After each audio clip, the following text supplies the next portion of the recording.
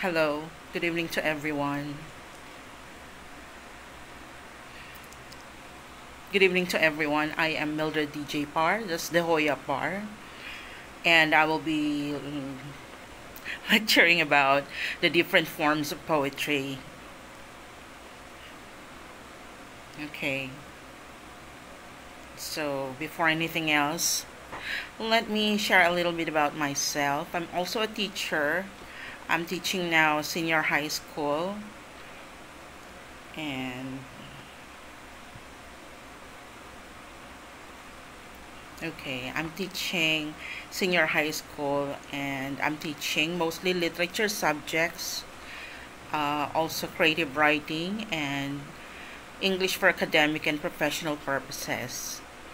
So I've been teaching literature for quite a number of years, and mostly in literature I'm talking or dealing with poetry. Now, to describe literature,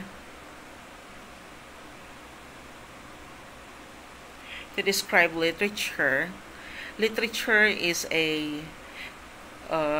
is an expression of significant human experiences that are told in words, um, that are highly chosen and using figurative language, and that's to evoke imagination from the readers. So that's literature for you. And poetry is actually one part of literature. It's a genre of literature, and it's characterized by its brevity. Oh, thank you. There's one. It's characterized by its brevity or being brief. So it's characterized by lines, by stanza, by rhythm, rhyme. But nowadays, sometimes we have a free verse. So we cannot just say that poetry is all about rhyme and rhythm and meter and all. So you can also have what you call the free verse. So I'm here to talk about poetry. Yes, thank you. Thank you for coming. I just wasn't able to read your name, and thank you. So, okay, yes. So I'll be talking about the different forms of poetry, but before that, we must understand first all about the rhymes and the stanza, because it is the bricks that lays the foundation. Thank you, Dr. Prasanna Kumar. Thank you very much. So, when we have the lines, okay, when we have the lines that comprises the stanza, actually the stanza is like a train of thought. So you have there the number of lines that comprises a stanza. Now, when you have one liner, so it's just a one liner poetry. But if you have two, then you call that a couplet. When you say couplet, there are two kinds of couplet, by the way, the heroic couplet and the regular couplet. The regular couplet is just separated, or it's an what do you call this? It's a separate kind of couplet. But when you say heroic couplet, it's a couplet that is part of a larger poetry, like in the case of a sonnet. So that's a heroic couplet for you. Okay, so couplet is composed of two lines in a stanza. Now, three lines, we have what we call tercet. We have four lines, we called it quatrain. For five lines, we call it cinquain. In other things, it's called a quintet or quintillos, like in the case of Passion. We also have 6 line is a sestet, 7 line is called a septet, 8 lines octet. But there's no 9 lines anymore. It's the 9 line of a poem or a sonnet is what you call volta. Okay, so that's the 9th line of a sonnet. It's a turning point of a sonnet. It's called a volta. Okay, so what about rhymes? Rhymes are, these are the final words. So these are same final words. Sometimes it's between. It's an internal rhyme when it's in between line of poetry. For example, like Jim knocks, Jim knocks. Have you knocked? So something like that. So it's a internal rhyme. We also have what we call a slant rhyme or near rhyme, and they are almost the same, but they have a very different sound at the end. So we also have a feminine rhyme and a masculine rhyme. So, but that's another talk. What we are focused on is the kind of poetry. Although we're sliding a little bit on those because this is the brick that lays on the foundation. What else? So we have also what we call the meter or the foot. The foot is actually a combination of unstressed and stressed sound, like an iamb. Iamb is called in is a normal way of speaking of things, like I am is a unstressed and stressed. I am. So you have iambic meter there. And then we have what we call the trochee is a stressed and unstressed, like trochee. And then we have another one which is a spondee or spondaic. We have the both are stressed. And then we have what we call the anapestic. Like when we say anapestic, you have the two unstressed and one stressed. And then we also have the dactylic. Dactylic is stressed and two unstressed syllables. So those are the metrical patterns. So again, let's go back to the topic now, since there are already viewers. So we'll go back to the forms of poetry, or what we call the kinds of poetry. However, I cannot discuss or exhaust all the kinds of poetry because there are too many. What I intend to discuss are the mainstream ones, the common ones, the most common ones. So in having the different kinds of poetry, it is now divided into three main types. The first one is the lyric, the second one is the narrative, and the third one, we call it dramatic.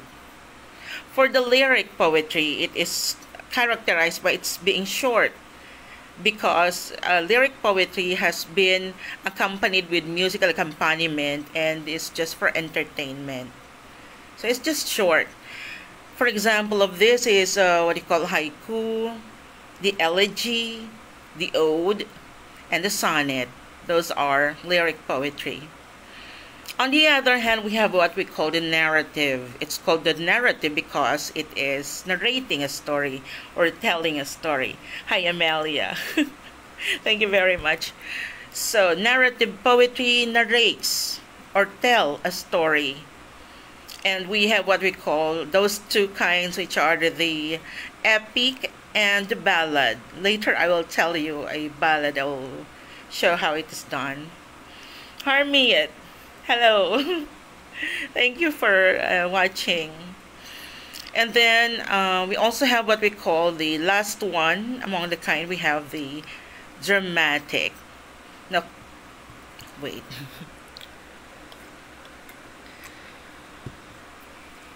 No, this dramatic poetry, these are being staged, like they are being performed on stage and quite long. Okay, so let's go back to those which are the lyric poetry. So we start with, let's start with a haiku. Okay, so haiku has been characterized with a kigo. What is a kigo?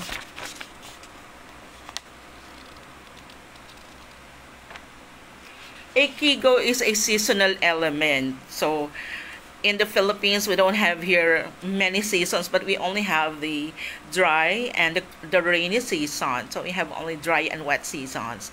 But in other countries, there are four seasons, which are the spring, summer, fall, and winter. Winter, spring, summer, and fall. So they have their own characteristics.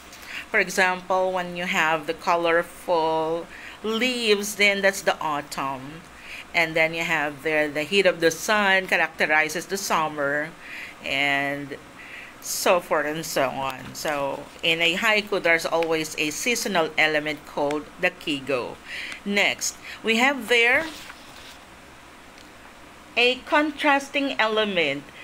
For example, we have their images. When we say images, yes, Hermit, we love to write the haiku. For the images, we could have the audio, or the one that we listen to, or the visual that we see, or gustatory that we taste, or olfactory that we smell, and of course the touch, which is tactile, and then the movement, which is kinesthetic. So we have how many images? We have 6 images. Again, the visuals that we see, the auditory that we hear, the olfactory that we smell, the gustatory that we taste, and the touch, which is tactile.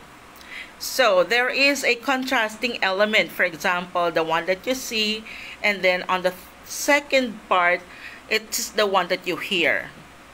Or sometimes there are contrasting elements like near or far, general and specific. Hi, Reshma. So you have some contrasting elements there. And then, of course, the last one, which is really the characteristic of a haiku, is it is composed of 5, 7, 5 syllables. And that is, of course, when you do syllables, is the smallest unit of sound produced when uttering a word. For example, in the word syllables, we have syllables. We have 3 syllables there. Okay, so that was a haiku for you. And then let me tell you a bit about the haiku, a bit about background of the haiku. Usually before, when there are some in Japan, where it was originated, there were 2 lovers which are actually courting each other. For example, a man is going to issue 2 lines, and the woman will respond with the last line. So that's how it goes. And then there's somebody, or a woman would respond with 2 lines, and then the man will respond with the last line. So that's how it goes. And as the time goes on, it becomes a continuing haiku. So it's an alternating, it's a choka, and then continuing, it becomes a renga.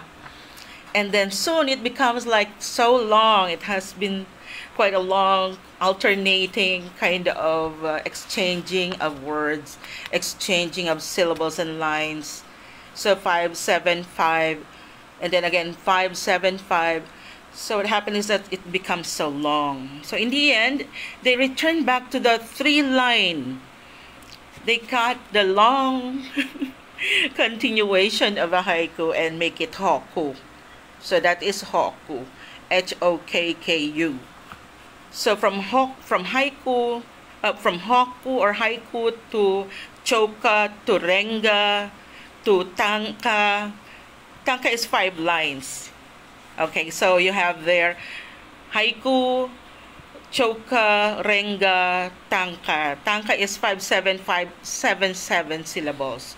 And then it goes back to haiku or hoku, which is composed of 3 lines. Next, I've mentioned a while ago about the tanka, so I might as well discuss about the tanka. By the way, we are discussing all about the lyric poetry, which are the very short poem. Where is it? Anyway, I'll have the other one, which is a synquane.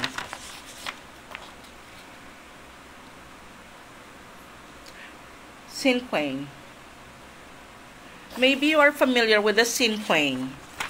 It is composed of 5 lines, which has 22 syllables, which is composed of 2, 4, 6,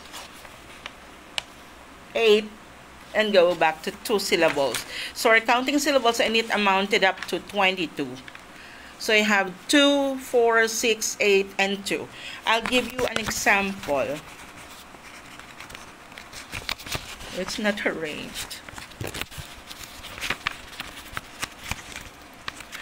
But, you know, it's more of counting syllables because Japanese characters are of syllabic nature. Unlike with us, we have words, but for them, they have syllabic. Okay, here it is. So this is an example of a cinquain.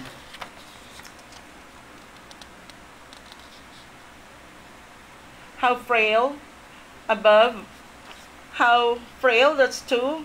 Above the bulk of crashing water hangs autumnal evanescent 1 and then moon. And then this is a cinquain, so you have there 22 syllables, 2, 4, 6, 8, and 2. But we have another example of a cinquain. Another example of a cinquain is simply one word title and then 2 words to describe the title. And then you have there, okay, here it is. So another form of the haiku, we have one title, one word title, then 2 words.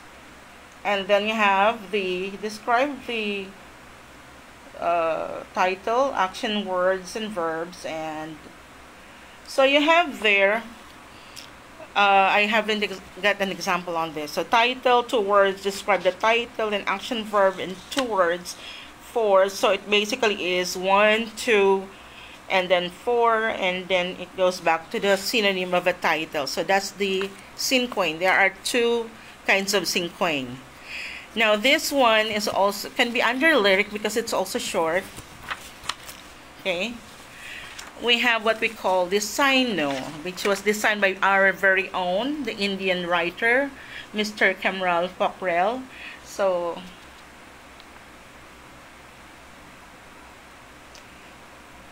Sino is a micropoem, which means it's a very short poem of 3 lines, having 7, 8, and 9 syllables.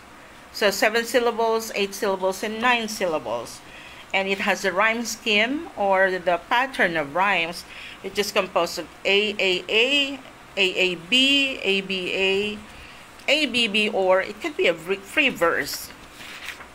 Okay, so that's the Sino for you.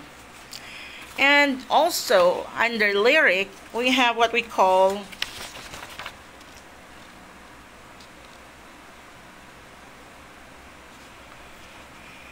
the elegy. For the elegy, it is a poem of serious reflection, which is all about grief or lamentation. Okay, thank you. Faisal, Justin, thank you. Lavav, Dorji, and Sai, thank you very much. So, elegy is all about grief and lamentation, and therefore very lonely, very lonesome. Next we have, under lyric, we have ode.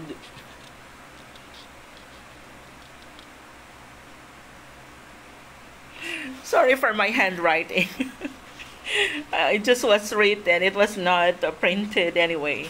I don't have a printer. So ode is actually a lyric poem which is meant to dignify or to exalt, meaning to give praise, like ode on a Grecian urn, and then some more odes. And then of course we have the sonnet. Actually, you know, the story of a sonnet is, it is called sonetto. Sonetto from Italian word as little songs. This is actually Francesco Petrarch, who was the one who created this. By the way, Francesco Petrarch has a lover, which is Laura, and she used to give her some little songs, until he finally created a poetic form, which is called the sonetto there. The sonetto is composed of 14 lines, always of 14 lines, but when it was held by William Shakespeare, and he used to the sonnet, it becomes also 14 lines, but it has a different rhyme scheme. So what is a rhyme scheme? A rhyme scheme is actually 14 a pattern of rhymes there. In Italian, it has a sestet and an octave. When you say sestet, it's actually 6 lines, and octave it's octave first and then sestet. When you say octave, it's composed of 8 lines, and sestet 6 lines. So the format is the 8 lines, which is the octave, presents a problem or a specific situation, and the 6 lines, which is the sestet, actually provides the solution. So if it is a problem, then a solution by the sestet. If it is a question, then an answer on the 6-line sestet. Meanwhile, when Shakespeare brought it to England, it has a different shape. It becomes the quatrains. So quatrains, I told you a while ago, is composed of 4 lines. So we have quatrain 1, second quatrain, third quatrain, and then, so we have first quatrain is 4, second quatrain is another 4, and the third quatrain is another 4. Therefore, you have there 12 lines. And then the last 2 lines, what you call a heroic couplet. I mentioned a while ago that heroic couplet is different from other couplets. Why? Because in a couplet can stand alone, like in epigrams, like in riddles, it can stand alone. But heroic couplet is a connected couplet to other bigger poems like the sonnet. Okay, so we have 1 quatrain, which is composed of A-B rhyme scheme, and another one, which is CD, and then another one, which is EF, and finally, the heroic couplet is GG. So you have there A-B, CD, EF, and GG. Meanwhile, going back to Italian sonnet, we have what we call the octave, which is composed of the A, B, C, D, E, F. So it's a different rhyme scheme. And then the sestet is CD, CD. Okay, so it's A, B, and then CD, CD. Okay, so that's a whole lot of... and another one, by the way, also when you talk about the metrical pattern, it's called iambic pentameter. I told you a while ago, iambic is composed of unstressed and stress, like I am, whose woods, So you have their iambic, and you have their pentameter. So let's say sonnet 18. Shall I compare thee to a summer's day? Thou art more temperate. So you can say that the musicality or the meter or the rhythm. Rhythm is the flow of sound. So I just say the flow of sounds in sonnet is more, how do you call this, more patterned, more regular. And then let us not, in the marriage of true minds, admit impediments. Love is not love, something like that. So it has a flow of sounds, a rhythm. And then, of course, we have also another one. So Spenserian, it's another kind of sonnet, a different design. And my favorite writer, Elizabeth Barrett Browning, in her escapade, elopement with the husband, we have what we call the how do I love thee? I memorized it by heart because even when I was in elementary, I used to recite it. So it's like, how do I love thee? Let me count the ways. I love thee to the depth and breadth and height my soul can reach when feeling out of sight. Out of the ideal and ideal grace. Okay, I don't know continue anymore, but I love the poem. It was by Elizabeth Barrett Browning, the wife of Robert Browning. You know the younger Browning, the Robert is younger, but Elizabeth is frail, so the father did not agree on the union between the two, and so they have eloped. And to these guys, their elopement, they said its son is from the Portuguese, when in fact they did not go around. Anyway, that was two. We have a lot to discuss. Next, we have what we called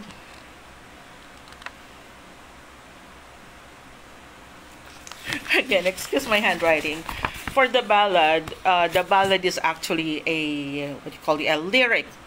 No, it's a narrative. Now I'm on the narrative. So lyric poetry includes, what does it include? It includes cinquain, haiku, tanka, the sonnet, and the ode and the elegy. Those were the lyric poems.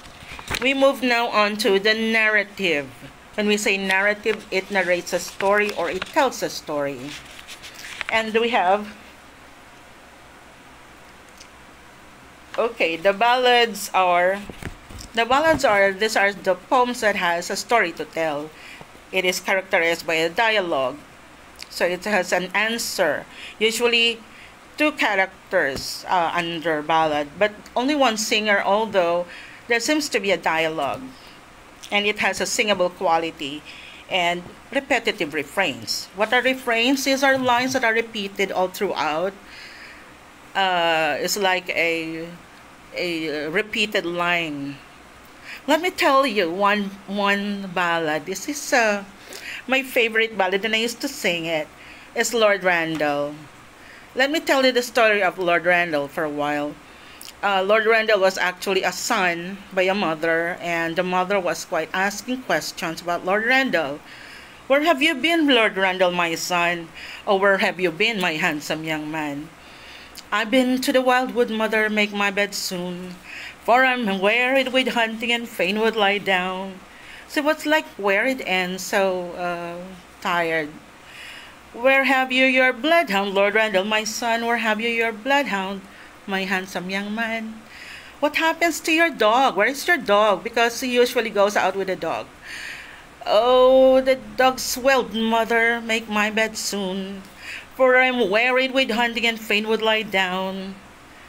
What got you for dinner, Lord Randall, my son? What got you for dinner, my handsome young man?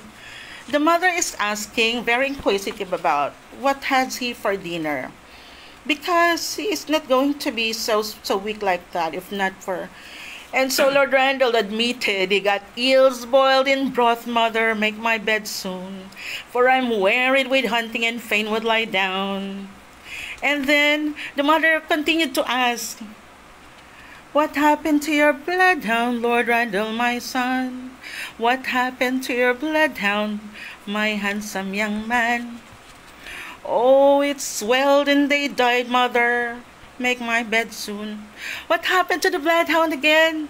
It swelled and it died. Why? Because it has eel for for dinner. And so the mother suspected. Oh, I fear you are poisoned, Lord Randall, my son. I fear you are poisoned, my handsome young man. Oh, yes, dear mother, make my bed soon, for I'm wearied with hunting and fain would lie down. Actually, the mother is very inquisitive because Lord Randall is about to meet with a sweetheart, and the mother is against the sweetheart. So the mother is a little bit suspicious that the sweetheart gave Lord Randall some poison. But actually, the real story behind it is the sweetheart breaks the heart of Lord Randall. And breaking the heart make him like he was poisoned, like, you know, he died in the end. And there are a lot of ballads that are of singable quality. And like in Filipino, we have a ballad of a mother's heart, which tells the story of a certain young man wooing a woman, and there was this mother, and the woman did not like the man, so he said, if you can give me your mother's heart, then I'll respond to you. I'll, you know, probably give you a chance.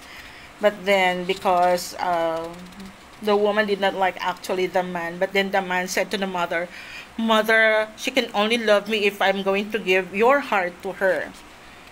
So the mother said, okay, go ahead, give my heart, to your sweetheart. So the young man gave the sweetheart the mother's heart. And it turned out the woman said, if you give me your mother's heart, how would you love me? How can you love me if you love your mother and you gave your mother's heart to me? How much more would you be loyal to me? Something like that. So the man was dumbfounded and he lost and he was so brokenhearted that he felt the mother's heart and still the mother's heart is still caring for the man, saying, go get up my son. Okay, so there's a lot of story behind those ballads. And then we move on to another narrative poem. Sorry.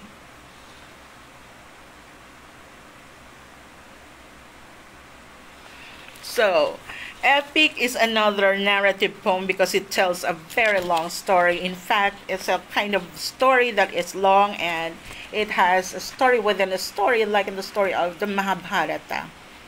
I'm sure you're familiar with Mahabharata, I guess.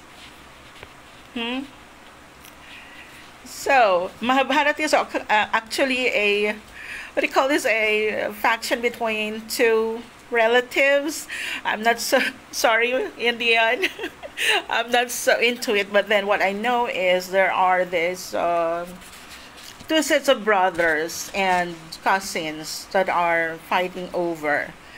And then under this Mahabharata, its long epic, is a story of Bhagavad Gita. Bhagavad Gita. I was corrected there by a young man. You know, I had this young friend, young Indian friend, and he corrected me. Oh, you do not pronounce it like that. And I said, oh, how was it pronounced? Bhagavad Gita. I don't know. Sorry, Indians, if I was not able to pronounce it correctly. Then you also have there the Rama and Sita, the Ramayana. Oh, this is a story of an ideal woman. Okay, if you're familiar with this, these are the stories that are very heart-touching. The story of Rama and Sita being abducted and all, remaining to be pristine of a wife, remaining loyal to Rama. But it started with mothers of the mothers and some brothers. So the eldest is supposed to be the blessed one, but Kaikeyi, or the other woman, had made into a point that her son will be the one to be blessed. So Rama, who happened to be the first son, was thrown into the woods. Okay, I will not go long in there because you know it more than me. And there are many others like Krishna and the others in Bhagavad Gita. And also there's a lot like in, so there's a lot like also, what do you call this? But in Indian we also have around Panchatantra and Upanishads, and there are many more. And another which I was reminded of is Shakuntala. If you're familiar with Shakuntala. I should not be telling this because you are the ones, or mostly our viewers are Indians and they know more than me. But all I know about Shakuntala is about lost string. It has the subtitle in English, which is The Lost String. So there is this situation of the love between the king and Shakuntala, but they were fated, they were like cursed, that whenever she lost the ring, then the memory of the king will be lost on her. And so in the end, because it was taken by the fish, and it so happened that in the end they were able to revive it, and they were able to reunite. And then the son and the daughter were already old, and Shakuntala, or the king, was able to try to test Shakuntala. And you know, this is very good of the Indian women. They are portrayed as a very what do you call this, submissive wife, and a very dutiful wives, and in the end they were being given blessings by their husbands after having gone through those tests anyway. So we have epic. I don't have any examples for the dramatic poetry because it is quite long. Usually it is dependent on the social issues. Whatever the social issues. Thank you, Hanukkah, Faisal. Okay, thank you. Oh, Miss Nandenoyer, thank you. I'm so honored having you here.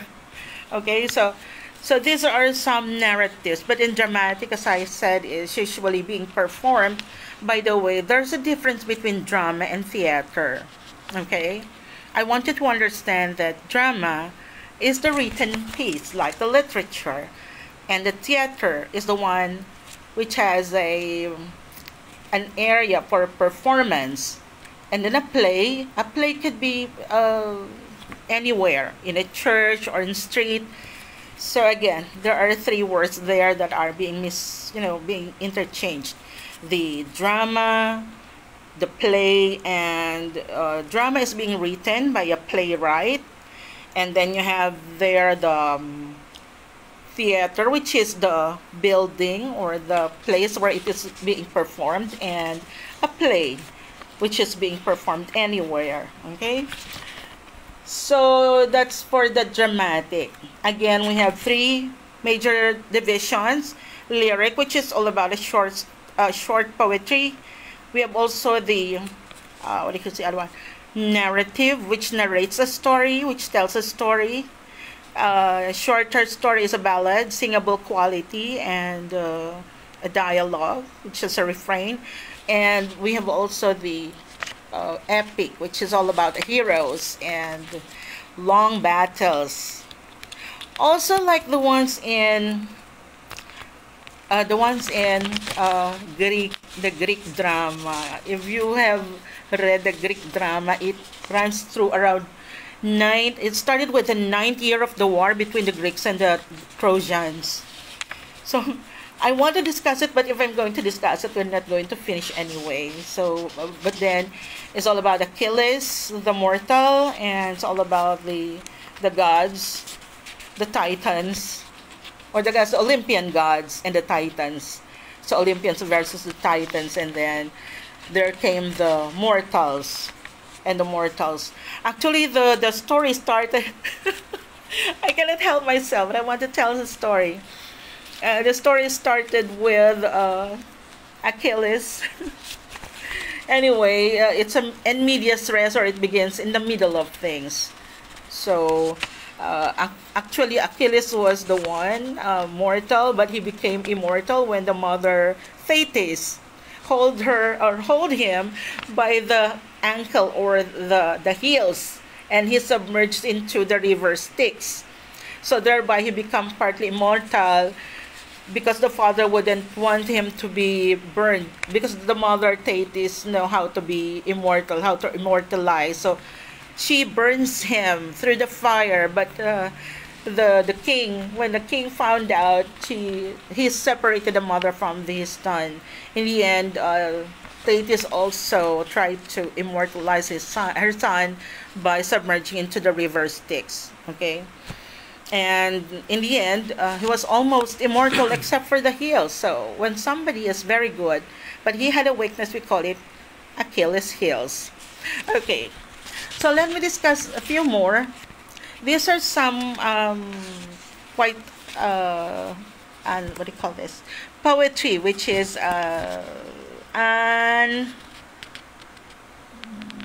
not put into category, okay? But I told you there are a lot more, but these are some of the few of them.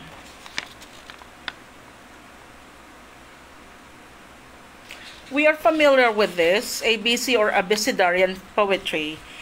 So ABC poetry is like an acrostic, but it has the A, B, C, D, E. Or it could be words put together. Boy, come, down, so A, B, C, D. up to letter Z. So when we say Abecedarian, always remember when we say Abecedarian, it is composed of the 26 letters of the alphabet. ABC poems can be A, B, C, D, up to E. Or it could be A to Z. But Abecedarian would always finish with the 26th letter of the alphabet. Okay, so that's, again, ABC or Abecedarian poetry for you. Next, this is quite familiar with us.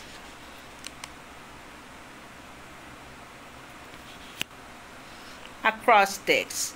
When we say acrostics, these are the first letter of each line that spells a word. Like in this case, they are like, for example, when you say free, something like F, R, E, and E. I have done a poem about this for Teacher's Day. So you have there, for example, a Teacher's Day. So T, blah, blah, blah, E, blah, blah, blah, A, blah, blah, blah, and so on and so forth. Yes, I like so much to discuss Greek mythology and epic because I knew it so much. I studied it so much. It was so much in my heart. You know, all the intrigues I know. I know all the intrigues about the love intrigues of Zeus. And also all this like all this what do you call transformation myth, because they have a lot of transformation myth. And we have the layers, the constellation of the gods, the main gods. We have Gaia and the other I forgot, Uranus, or anyway, and then we have Rhea and the partner of, you know, the partnering of the gods and resulting to demigods and then lower gods. It's so nice. I really missed it because they tried to remove it from the curriculum, but it's so nice. I hope we can talk about Greek mythology someday. You know, I really, really love it. And I'll tell you a lot of secrets behind it. Actually, there were two writers there. The other one was actually Homer, and the other one was another one. So the original there is all about the I guess the story about the Helen of Troy. But then later on, they try to go back to the original, which is the constellation of the gods. And then soon they added some stories, becomes so wide constellation of stories on Greek.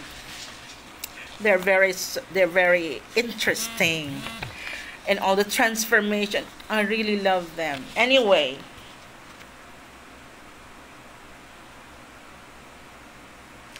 Okay, I love this also, concrete poetry, because when you say concrete poetry, it takes the shape of whatever you are talking about. For example, you're talking about cars and talking about the Beetle. It looks like a Beetle, you know, the Volkswagen there. Yes, Egyptian mythology. I love Isis and Osiris. I really love Isis and Osiris, how Isis was able to get the honor for Horus, when in fact, you know, I love them so much. It's just that we don't have time for them. Also the what do you call this? The American, the Northern, the Belfast. What do you call this? The giants, the 9 worlds. Imagine the 9 worlds of mythology in Vikings. What do you mean? What do you call it? I forgot. The Vikings there.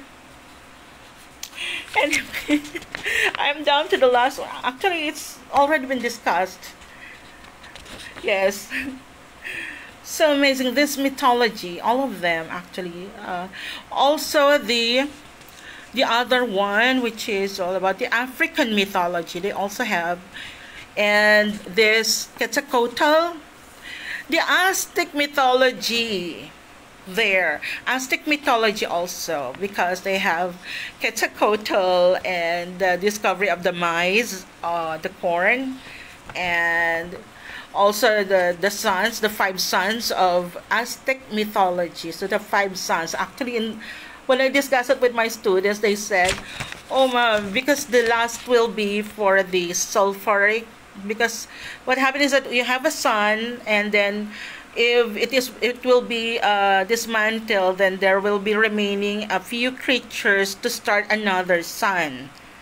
So after destroying the earth, there will be another earth, and there will be another sun, and there will be another way to destroy it. So we are on the fifth sun at this time, and my student, by that time we had a very much earthquake, and then my student was like saying, "Mom, are we going to end?" Because it was foretold in the story. Okay, it was foretold that there will be the ending will be all about the earthquake and sulfuric, the volcanoes. Anyway, so the last one, I guess, I have a lot, I have a lot to share, but I guess time would not permit, and I cannot show you examples. So maybe if I have a second part on this, then I will do justice to the time being given to me. So,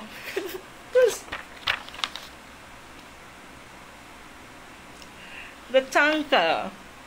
The tanka is a form of wonka or Japanese song. So, if the sonnet is called sonetto or little songs by the lover, Francesco Petrarch, here we have the waka or the Japanese song, which is actually the short song, which is actually born of a haiku. I told you before, it's a love song between a boy and a girl.